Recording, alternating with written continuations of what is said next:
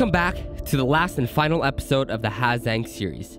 If you missed the last 2 weeks, be sure to check them out as we traveled far and wide, seeing some of the most amazing sights on this loop, from Heaven's Gate, cute cliffside coffee shops, the Mai Lane Pass, and much, much more. On this week's episode, we will continue our journey through Ha Giang to Meo Vac, whilst exploring waterfalls, taking an epic canyon cruise, and finally making our way back to the 0-kilometer mark in Ha Giang. So come join Francis and I on yet another epic journey through these beautiful roads.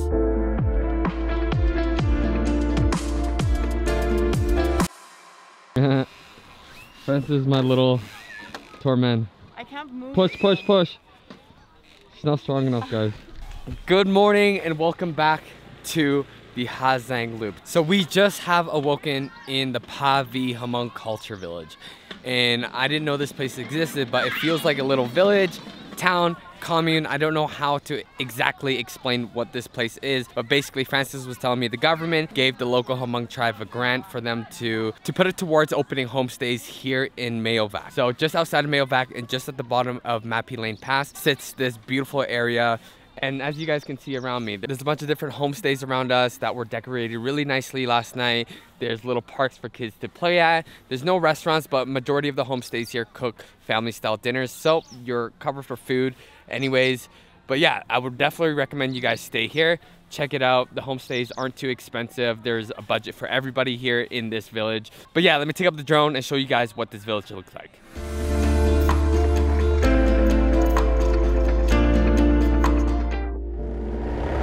So we're just heading down to the Ngo Quy River right now. We're going to be taking a boat along that beautiful turquoise water that you guys saw yesterday.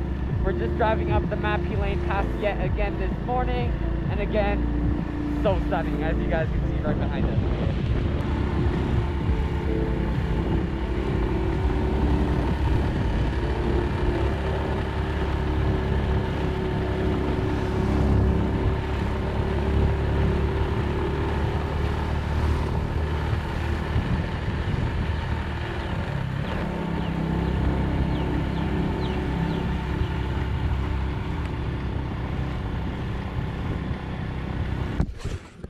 Yet another hot chocolate here on the Ha Giang Loop. I haven't drinking this much hot chocolate in years.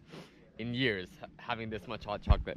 But again, we're at the Two San Coffee House, enjoying our hot chocolate here. The owner here is just so lovely too. Yeah, he's funny. He's so funny, like and his English is so good. And he's been only learning for like 3 months. He said Yeah. 3 months from tourists, not even a teacher, from tourists. Yeah.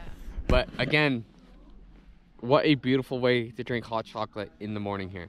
So we're gonna chill here. We have a timer. I don't want to spend too long. You know, we don't want to spend too long chilling. So we're gonna spend 10 minutes here, and then we're gonna head down to that river that you guys see down below and hop onto a ferry down there.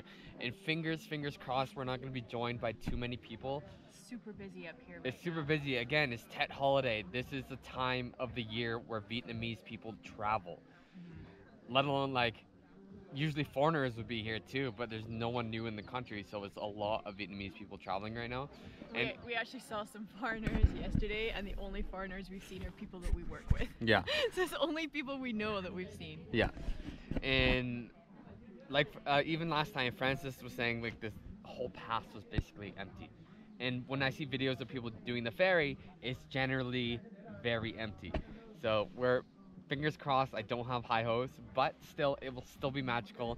And we live in Vietnam, so we can always come back here. Yeah. But let's enjoy our hot chocolate and head down to the river. Cheers. All right, 10 minutes up, guys. Let's head down to the river. River time! All right, guys, so we just got to the main point of the road where we're gonna now head down to the river. And the access point to turn off to this road is called, I'm gonna have to read it because it's way too long for me to remember. Loi Sung Ben Tung Song Ngo Quy Ngo Quy, something like that. I'll plug the name in the bottom corner right there, but hopefully I'm pronouncing it right. I doubt I am, so sorry if I cannot pronounce it right. But we're gonna head down this hill here.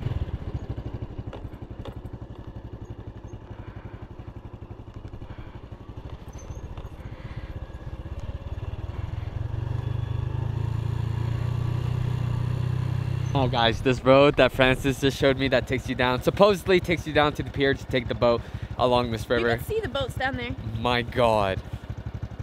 It's unreal. Even if you don't take the boat, you have to just drive this road for this view right here. Look at this. Yeah, so we're gonna be going down all of that windy, twisty road. Look at all those fun loops that you can drive down to the river right there, where we're gonna be taking a boat. But look at this view. Just a giant canyon. It's on the water. I know. Woo! Oh, my hair's so... Echo! Did not. Did I echo? heard it. I didn't hear it. Oh, didn't hear that time. All I hear is a motorbike. Whoa! Oh, I heard that! Echo! Woo! I can hear it now. Whoa, that went for like 5 or 6 It's seconds so after. Some guy is One on more the time. top like, well... One more time. yes. Woo!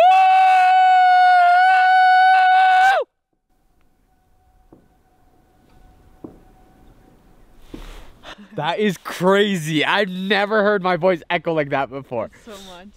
Holy shit. Imagine this like in the summertime with no haze, blue skies, and more lush green.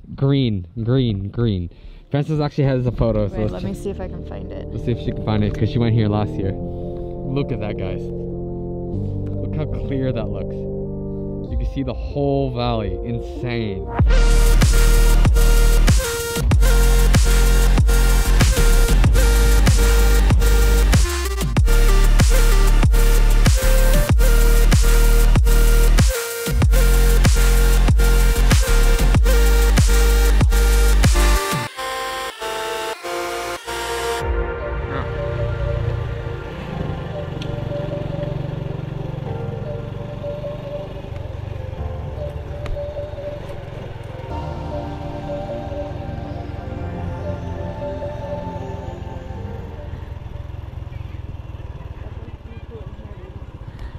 Are you sure? I think we just go to no? Alright guys, so we made it down the entire road to the very bottom, that beautiful scenic road that you guys were just watching. But it turns out that this is not the right ferry point. We actually have to head back all the way to the place where we thought we saw the cars going in. We're like, oh, that's where the cars catch it. But that's okay. We're here to do it the wrong way so that you guys can do it the right way. But you should still definitely check out this road, because it was absolutely stunning to drive down to the bottom and even along it. So many points where you guys can take pictures of the valley and pictures of the view. So check out this drive for sure. Yeah. It only took like 20 minutes to get down. So check it out, and then you can head over to the next harbor point where we're gonna take you guys now. I'll put the name of that harbor point so it's easy for you guys to find and not get lost like us. Let's rock and roll.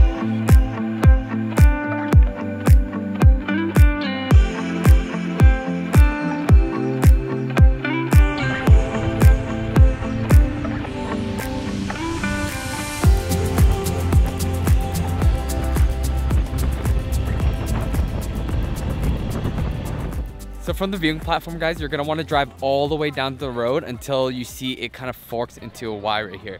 And then you'll see like a little hut down there. You're gonna walk in, and it might be a little bit easier to spot if it's not busy, because it is quite busy right now. You'll see 2 ladies hidden amongst the crowd with, it doesn't look like ticket ladies selling anything. Oh, really? I was really confused when I walked out. Let me show you. So I'll walk in right now, and the ticket they give you is so gimpy. We could have made our own tickets. Right here. You're kidding. This is not the ticket. That's the ticket. And it was 110K per person. So don't let them charge you more than that. But that is our ticket right here. It's a piece of note paper. With stuff written on it. Like a phone number on it. So from here, That's how much we paid. from here, you wait for a bus to pick you up, and then they'll take you down to the boat.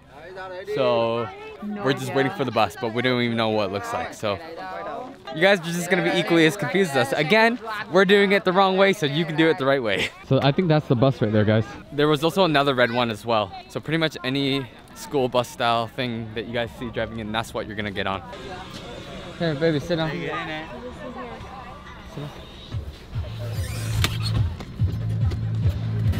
down. yeah. Got an extendo chair.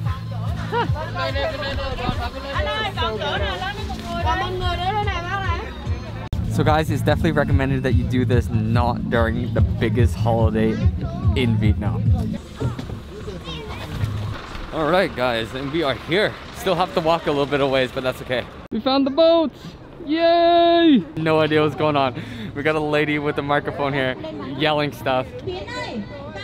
But all the boats look like they're a different company too, no? So guys, basically you guys will arrive and you get assigned a boat. There's a lady yelling on a big microphone. I don't know what it is when it's not busy here, but you get assigned a boat. They'll tell you the name, they'll tell you which boat to get on, and you basically get on it when it's super busy. It might be a little bit different when it's not busy. You might be able to just walk up and buy a ticket to any of the boats and hop on, but super busy right now.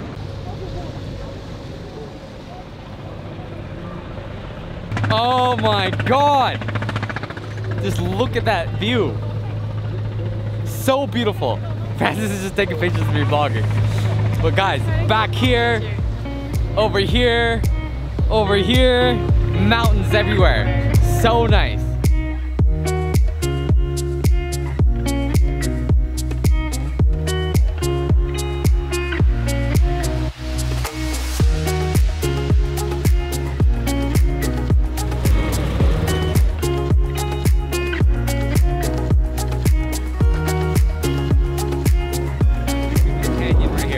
Look how it opens up right behind me. So picturesque. Woo! Even back behind me over, my hair. Oh my God, wobbly. All right, so now we're off the boat. We're gonna walk back, take the bus, head back up to that platform. And see you guys there. 2.5 hours to our next homestay in Dua Gia. Hopefully we have enough time to make one stop and show you guys what the viewpoint will look like. We are a little bit behind right now, so we're trying to rush there to get there in time without having to drive these roads in the dark. It is, what time is it? It's about 2:30. So we're just gonna make it there right in the nick of time before it gets dark. So let's get moving.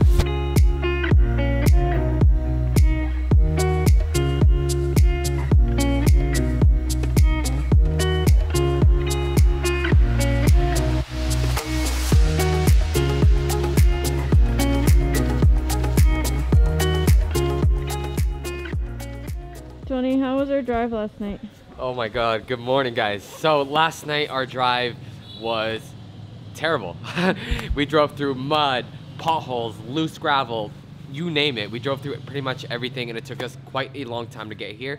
And it did start to get dark by the time we arrived at our homestay here. I remember driving up at the peaks of the roads and all you could see is like the various faint outline of the mountain and then a sheer drop next to you. So it was a little bit scary driving throughout the night. And I was so tired last night, I forgot to end the vlog.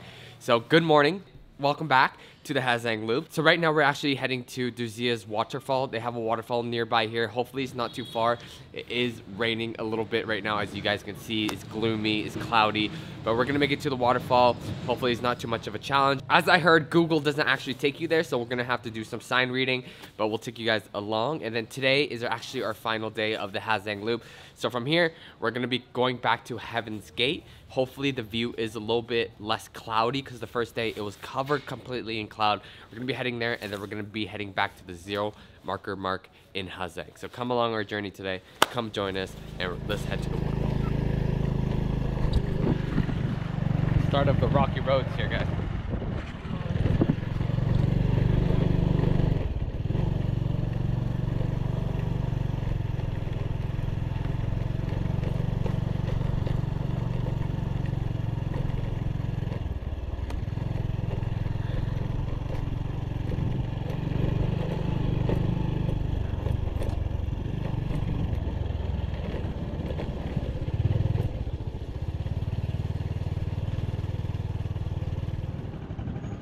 So we just asked the local farmers where the waterfall is. They said it's down the road and it's behind these bushes somewhere.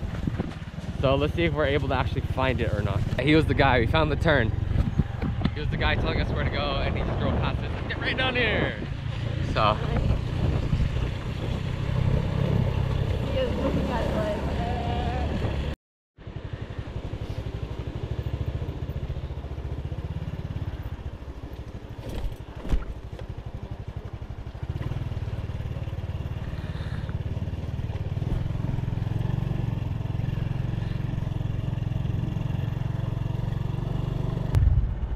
Anh ơi, anh có biết cái chỗ sông nước ở đâu không?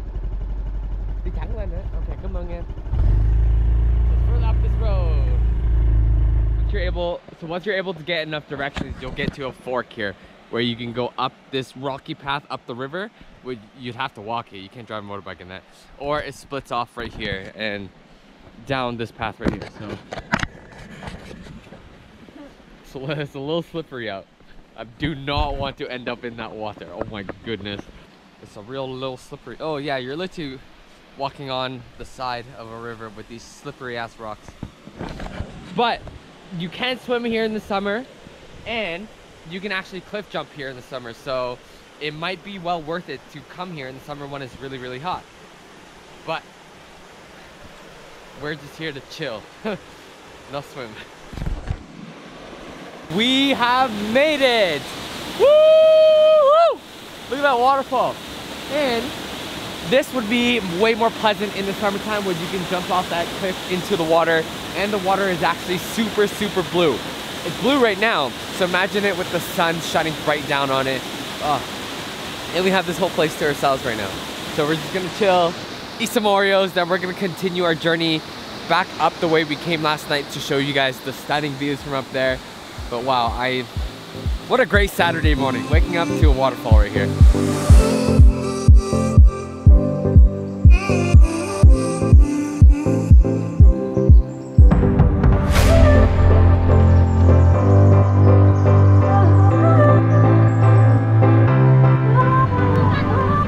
We just took a spill on this road right here. We're okay though. We're okay. It did. The bike's okay for the most part. You guys can see. Where did I hit the brake? Right here. Yeah. I was coming out of this and I was just trying to slow down a little bit. I hit the brake. We slid all the way over here. You guys can see the chunks Yeah. that I think this kickstand took. You see it's a little bit bent. We got to get that sorted out. But thank God we had all of these layers on, because our skin would have been torn to shreds. And gloves. And gloves too. Yeah. Her glove has a hole through it. It went through my glove. Went through her glove. This thing got torn up. But other than that, no damage. We just that thing's bent. Yeah. I think that thing took most of it. Frances was pinned under the bike. Her leg was stuck. Tony was under me and I was on him, and then the bike was on me. You can see here too, the bag hit the dirt. Woo! This is clip. Continue the journey, guys. We are okay. That is all that matters. And we're good. Woo! So guys, I would love to show you the valley. Last night it was really clear, but it was dark, but you could still see the outlines of the mountains. But unfortunately, yet again, We're in a cloud. we are in a cloud. So let's see if we can get above this. It doesn't look that much better up. No, I think we're So, stuck in a cloud for a minute. We'll see if you guys get to see this road. I'm kind of sad. This is the second time I haven't. I know, and it was really dramatic yesterday, so I really want to see it right now. Damn it. So as you guys can see, well, you can't see, we are at the Lung Ho viewpoint right now, and right now looking across the valley, it would be very, very stunning. I see a road winding through this beautiful valley down below. I can see these rolling hills through the mist, but unfortunately it's just so wet and so misty out. Like my lens is covered in water droplets right now.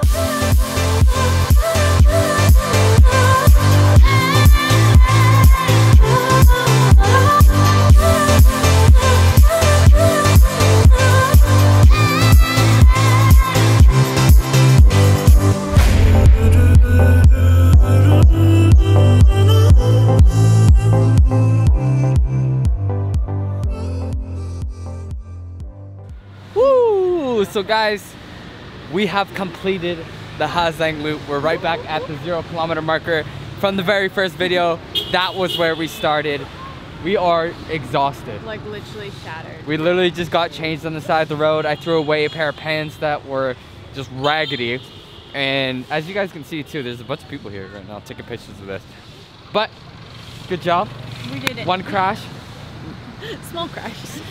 Small crash, no injuries, we're good. We did the road trip. So as you guys can see, Ha Giang Very, very beautiful. The entire time we were just spoiled with mountains, really cool villages, the culture of the different tribes up there, like the Red Zhao, the Hmong tribe, the Black Zhao. The Black Hmong. No, the Black Hmong.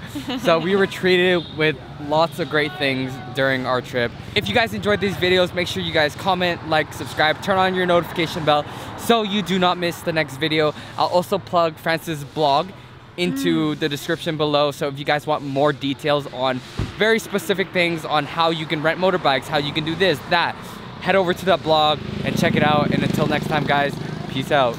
Bye-bye.